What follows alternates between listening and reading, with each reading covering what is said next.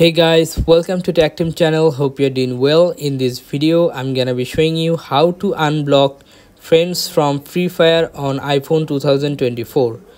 So it's very simple. You have to go to your Free Fire first. After login to your Free Fire account, you can see on top right corner this friends icon, which is beside the message or email icon. You can see the friends icon, which is top right corner, this small icon. Click on this friends icon and then you'll find here game friends, here all of your game friends. Then you can see here the applications and the block list. Click on the block list. Here you can see the blacklist. Then you'll find I don't have any friend in blacklist, but if you block someone it will be here like this. You'll find your friends here. So how you can unblock is you have to click on that specific name which you want to unblock and you will find the option to unblock.